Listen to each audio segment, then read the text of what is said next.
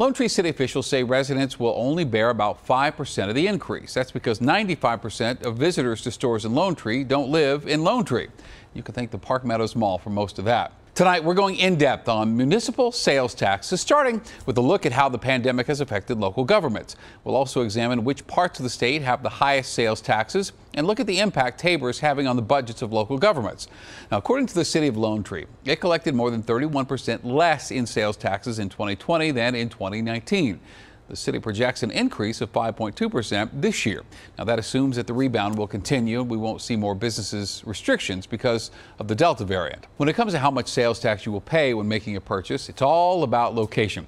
The state collects a 2.9% sales tax on purchases. Local governments are allowed to collect up to 8.3%, but most don't go nearly that high. The average among the 224 local tax jurisdictions is about 3.3%. The highest sales tax in Colorado can be found in Winter Park.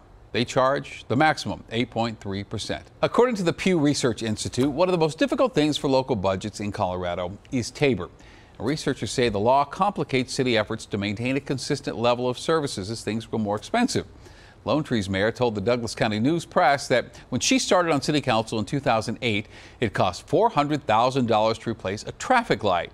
Now, she says, it costs about $750,000. In 51 out of Colorado's 64 counties and 230 out of 274 local municipalities, voters have approved keeping the revenue above the TABOR cap, increasing taxes or creating new tax levies to shore up budgets. Researchers suggest temporarily lifting tax limitations, adjusting taxes that may slow an economic recovery, and increasing budget flexibility. That can all help ensure local governments have the funds to weather unexpected budget crises. A lot of local governments blame the advent of online shopping for their budget woes. But Pennsylvania may have found a creative solution to make up for that lost revenue. That state's considering adding a 25-cent tax to each package delivered by Amazon, FedEx, and UPS. More than 721 million packages were delivered to that state in 2020. So with the tax, that would translate to an additional $180 million in revenue. So now we want to hear from you. Do you support a higher sales tax to help your community rebound? Or are you all in on TABOR and its tax limitations? Send us your thoughts, please, with an email to 360@thedenverchannel.com.